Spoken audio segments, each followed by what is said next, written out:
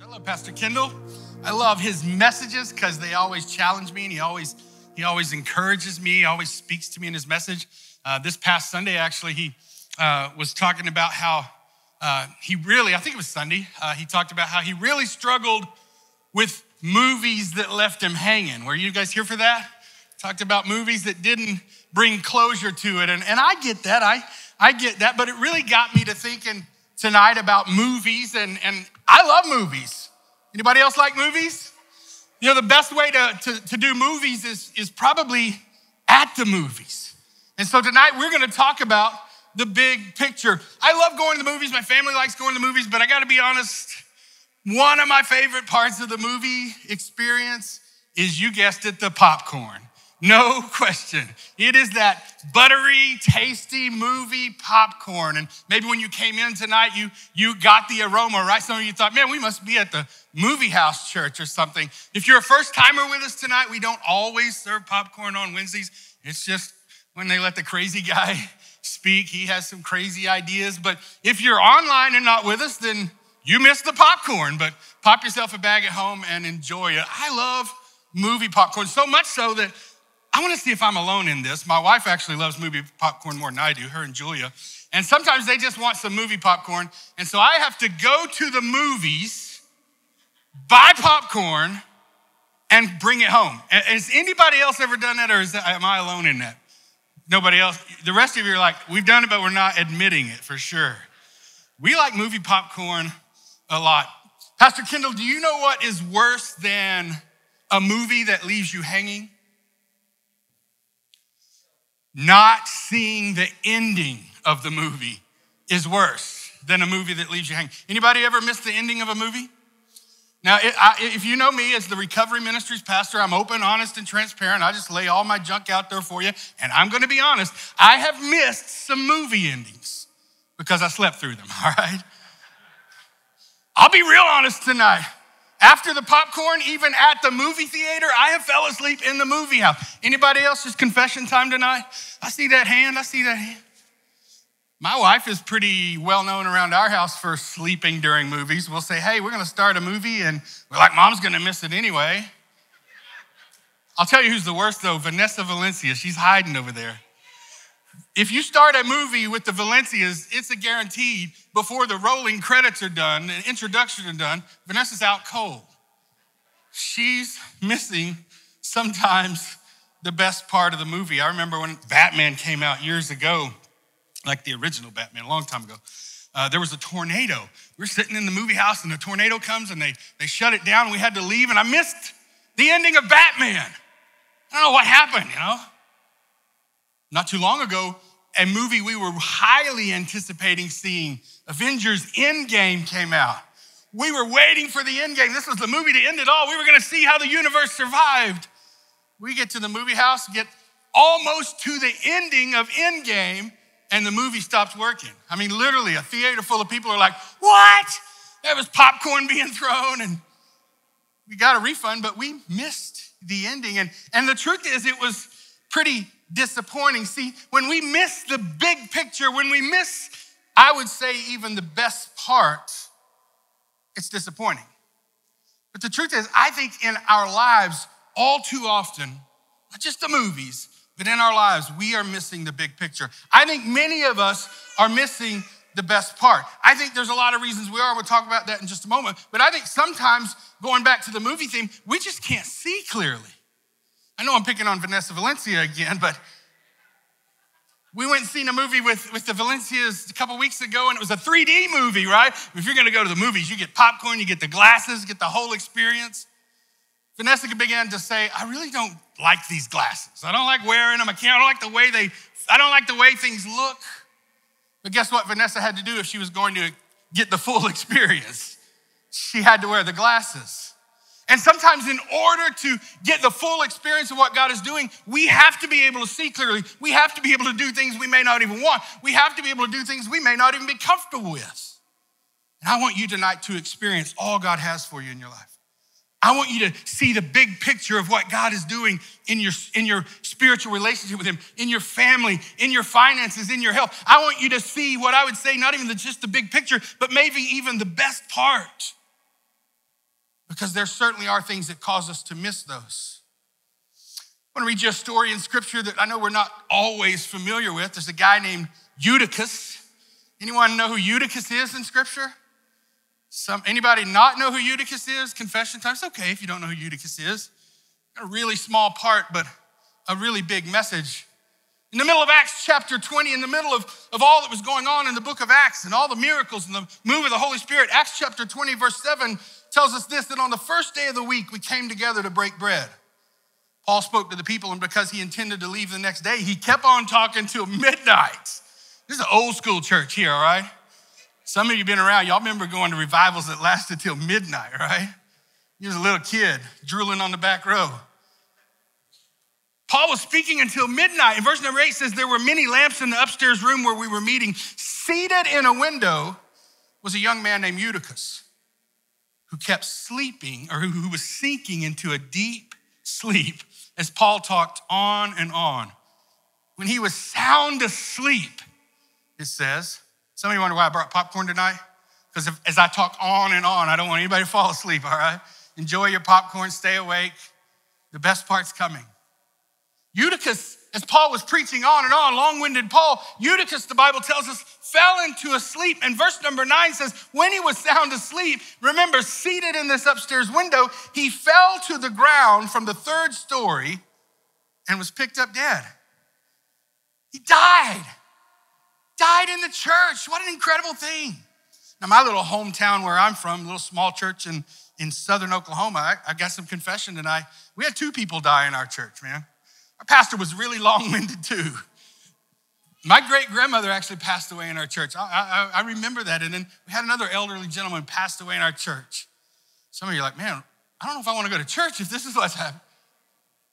Eutychus fell sound asleep, fell from the third-story window, fell and hit the ground and was dead. And verse number 10 says, Paul went down, threw himself on the young man, put his arms around him and said, don't be alarmed, for he is alive.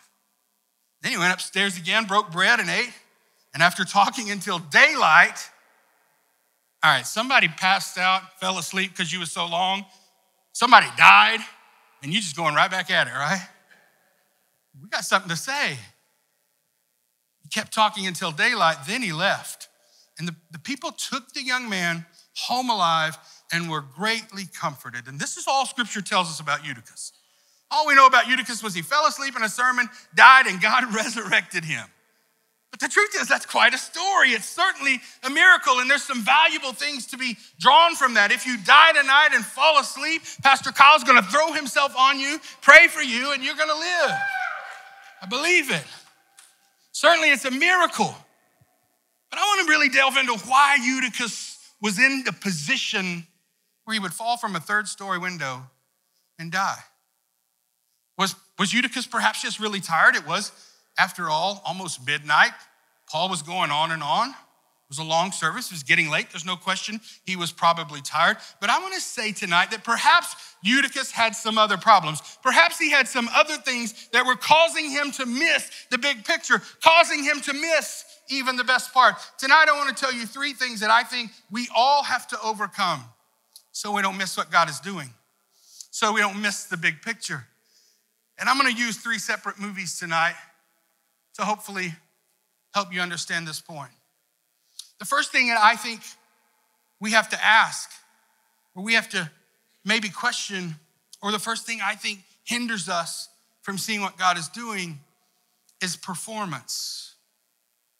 When we're trying to perform. So I want to ask you this tonight. Was Eutychus in that window, the third-story window up high, was he just there to be seen? Was it possible that Eutychus just wanted everybody to see him? Was it possible that he was sitting in that window, maybe because there was no other seats, or maybe because he just wanted to be seen? I remember this first movie, still one of my favorites. It's called The Greatest Showman. I want to talk about The Greatest Showman for a moment. The Greatest Showman is such a great movie. Sabrina was talking just last week. She goes, we need to watch The Greatest Showman again. I love The Greatest Showman. I love the songs of it. I love the theatrical experience of it. If you're not familiar with it, it is a movie about P.T. Barnum and the circus. And much of what it was this showman, this person who put on a show. Much of it was, when you realize, wasn't real. It was not just fantasized. It was almost fake. What P.T. Barnum did was put on a great show. What he did was use trickery and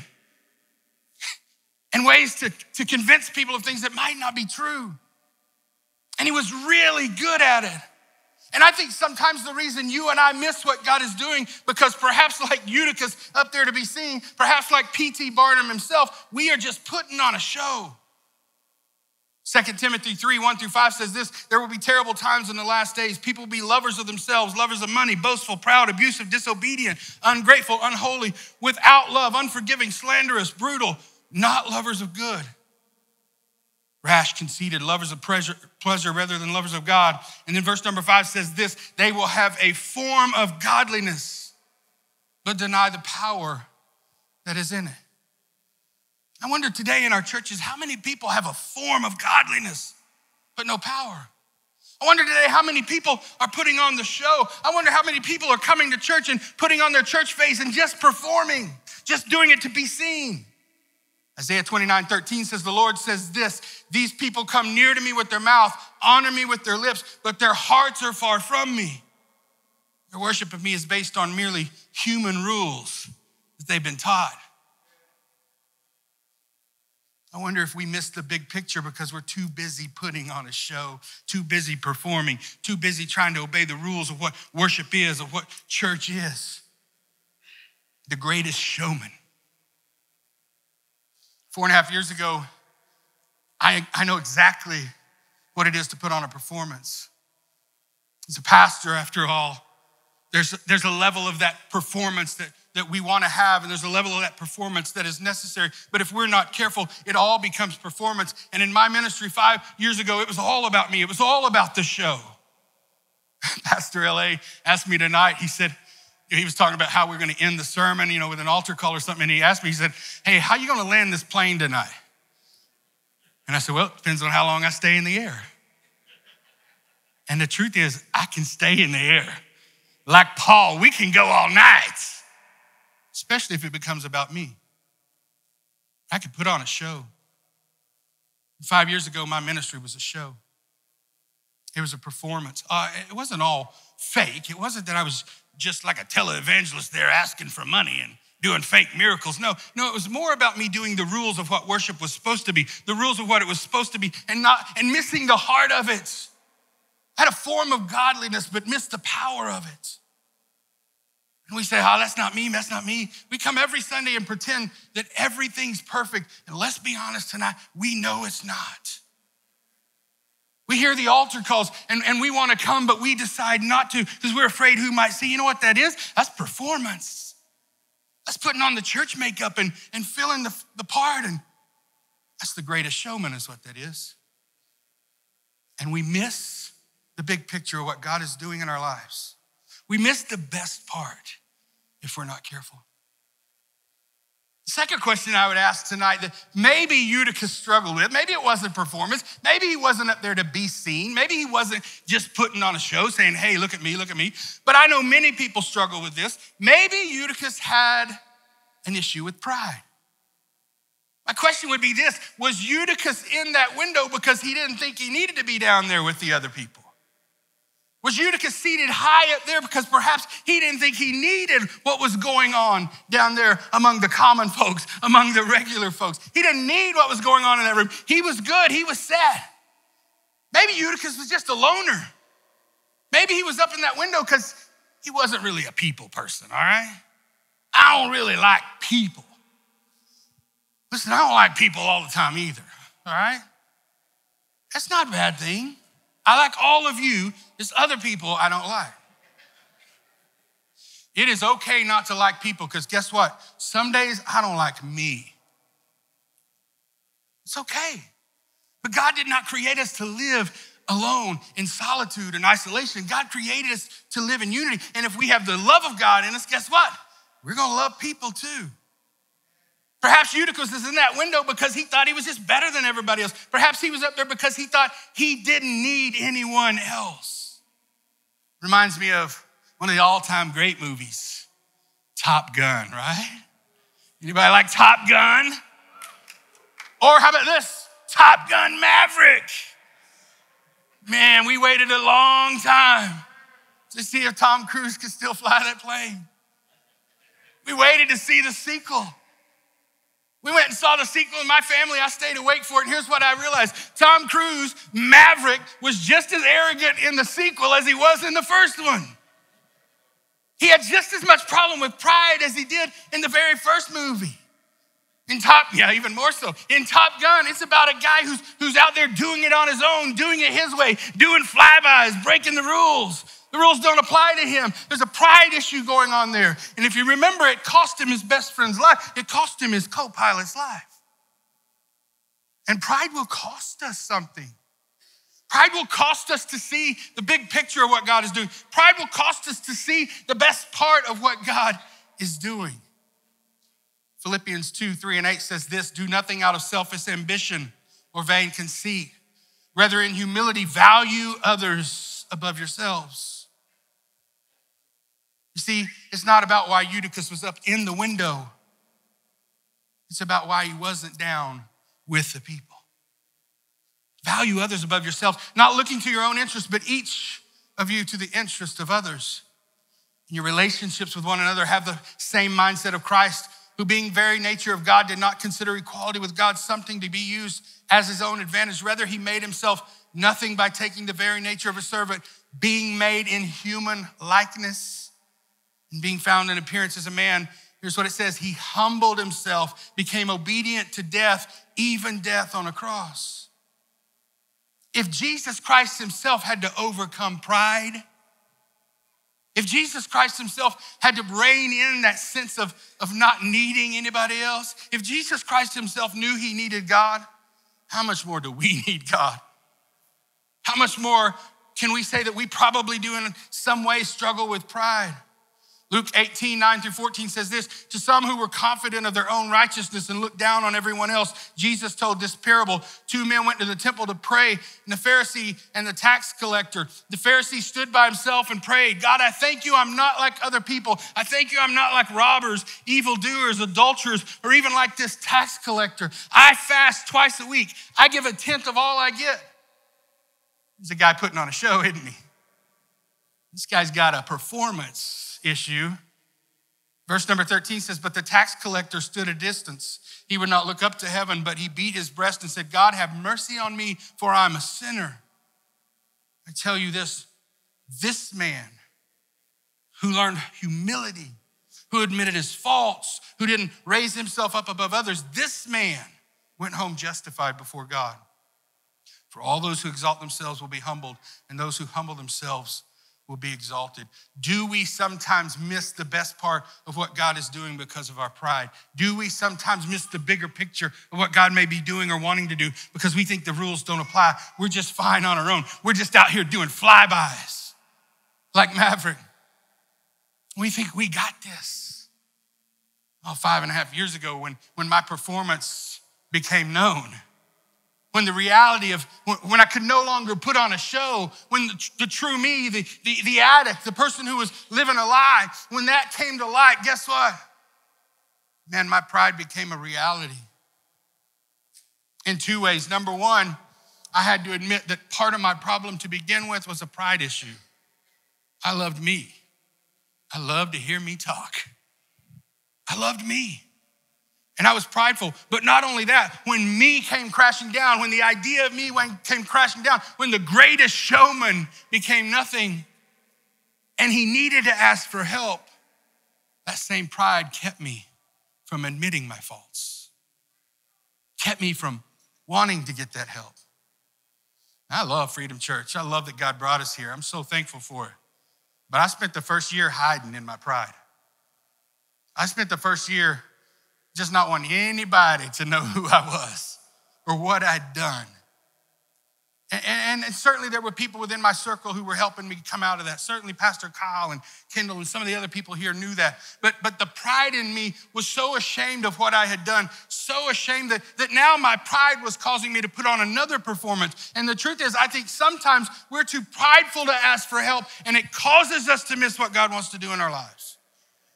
We're too prideful to say, we got a problem, we got a struggle, we got an issue.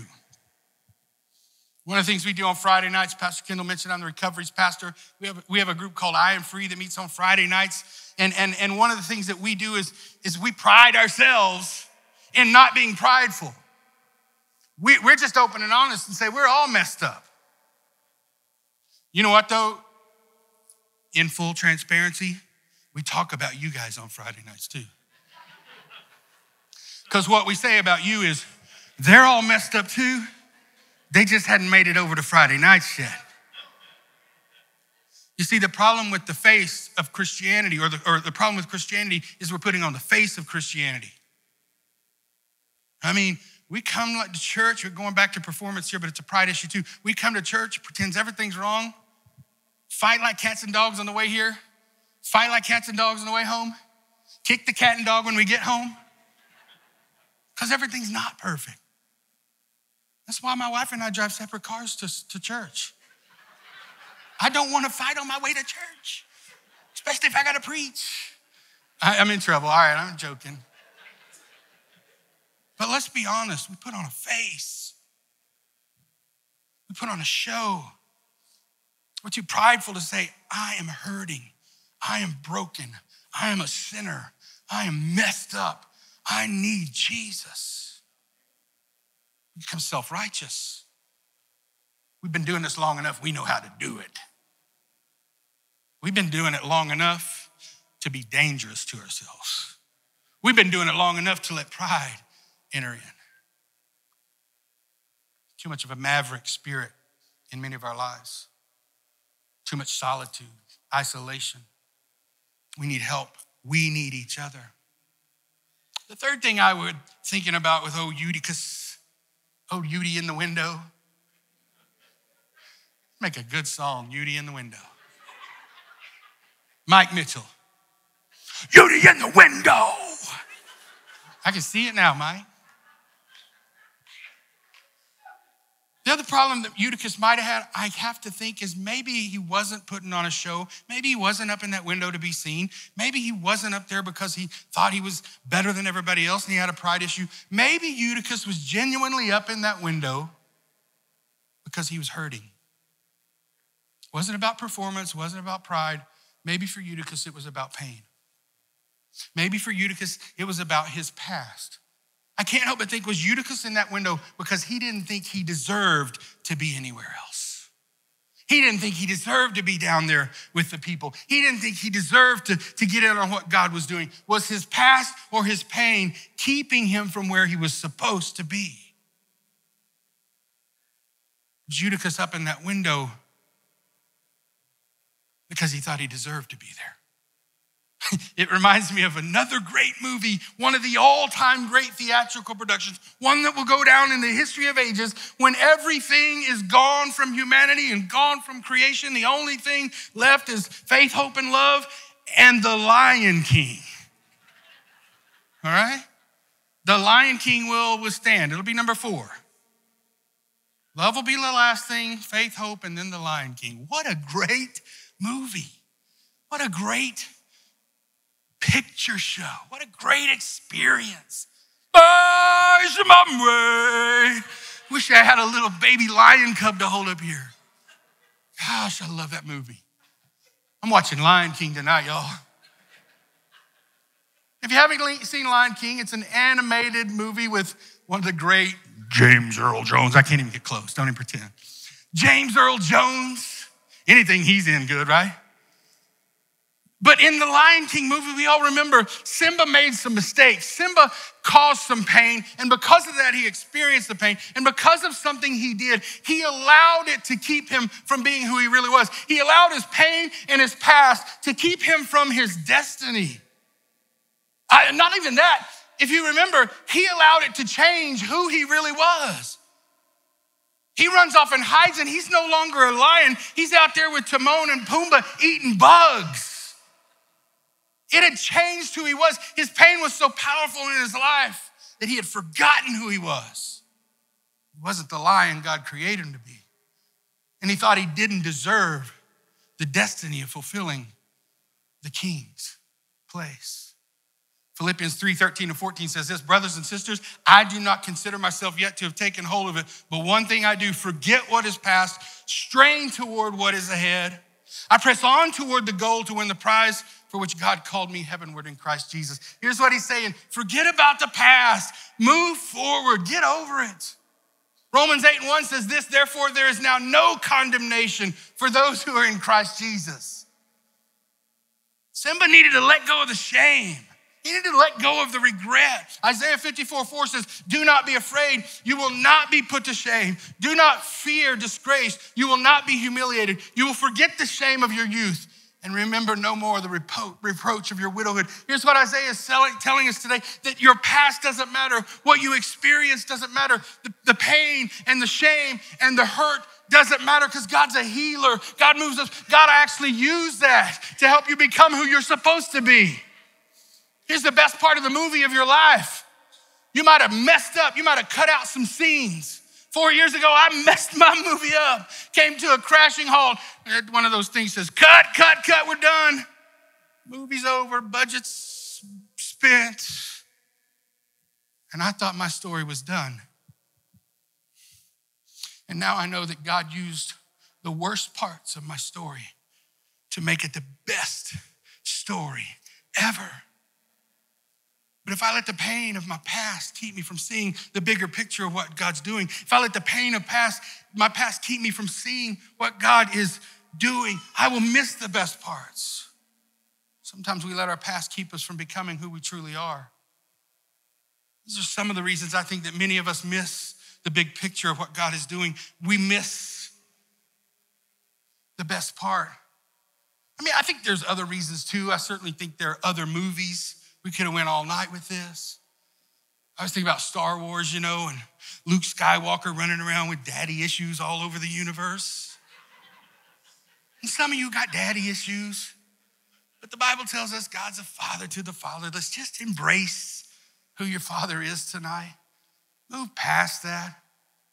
Not just specific movies, but even types of movies. Like some of our spiritual journey is like a horror film, if we're being honest.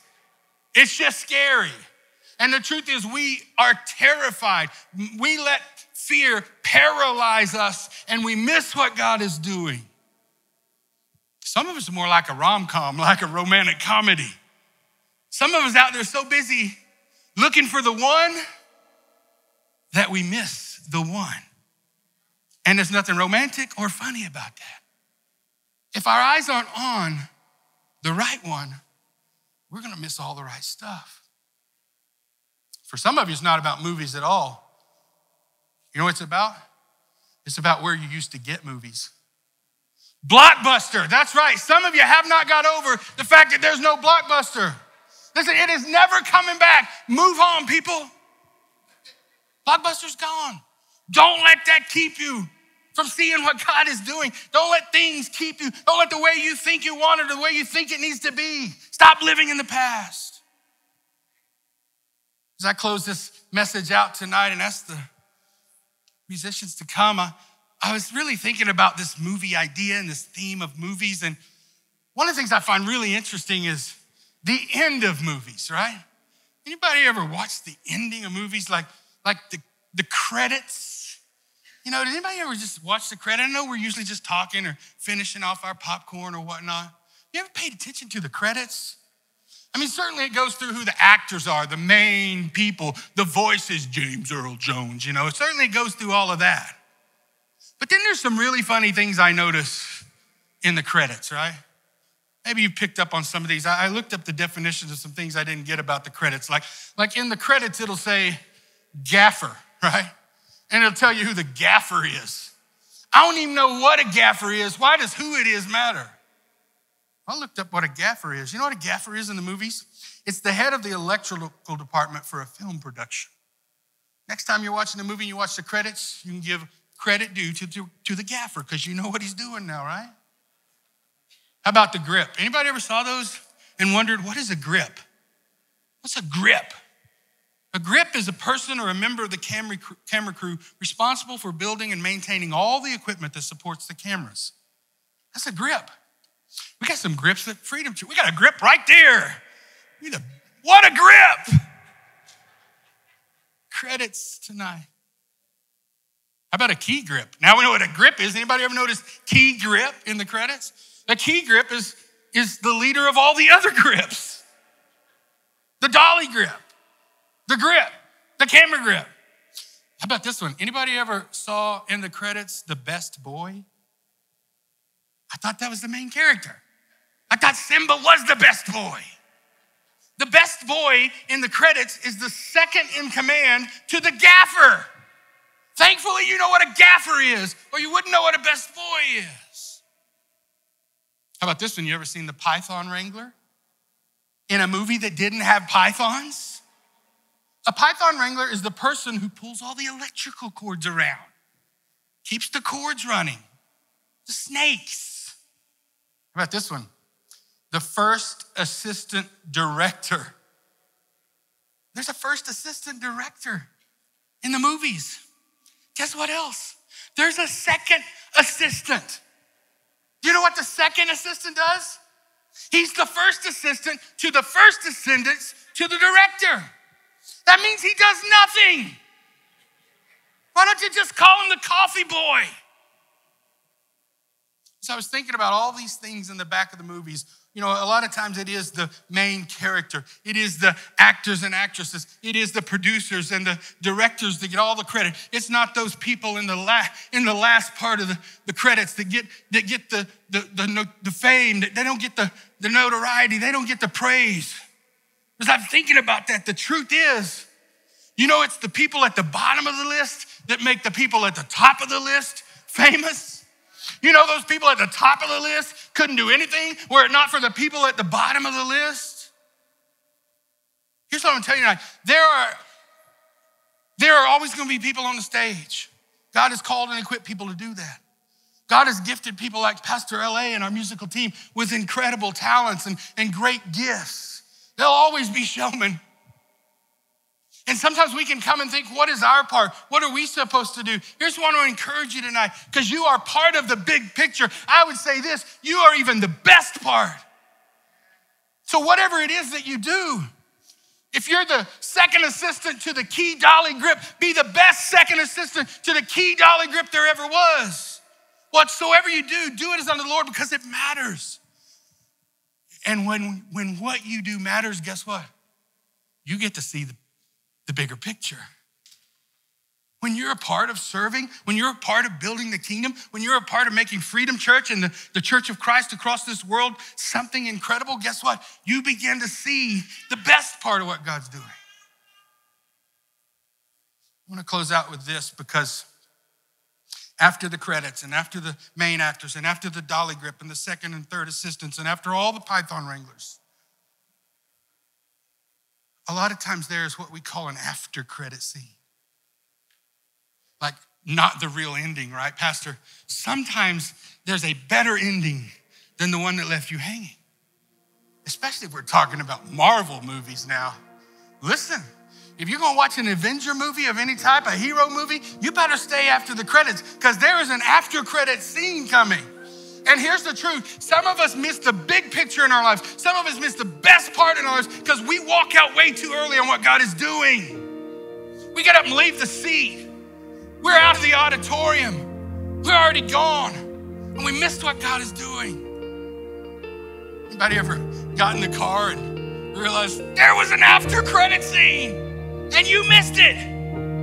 Yeah, because you checked out too early. Be patient. Trust God. Wait upon the Lord. Here's the truth. The end of your story may not be the end of your story. 4 years ago, I thought my story was over. The end. Roll the credits. I'm thankful today that there was more that God was doing. I'm thankful today that there was a bigger picture than what I could see then. I'm thankful today that the best part was still to come. Would you bow your heads with me this morning, this evening? I hadn't quite been preaching all night yet. As we close out this service, man, I'm so glad that you are here. I hope you experienced Christ in our worship, Christ in this word. I hope you enjoyed the popcorn. But more than anything, I hope you know this, that wherever you're at and whatever you're going through, God is up to something. God is writing your story. God is doing something. God is at work. There is a bigger picture than maybe you know, or maybe you can see. And listen, I believe this, it's a show. I don't believe God does anything halfway. I believe it's spectacular. I believe the greatest showman there ever was is the Lord God himself. I believe that. I believe the best part is yet to come. But I don't want tonight our fakeness, our performance, our pridefulness, our pain, our past. I don't want that to keep us from what God is doing. And I just want to simply do this as I close with prayer. If you're here and you say, hey, Pastor Kelly, the truth is, I need to see the bigger picture of what God is doing. I need to see the best part of my life. Maybe you'd say, I'm pretending. Maybe you'd say, I'm just putting on a show. Maybe you'd say, I'm prideful and I'm not willing to ask for help. Or maybe you'd say, Pastor Kelly, I'm just hurting. But tonight I want God to take all that. I want to admit my need for him.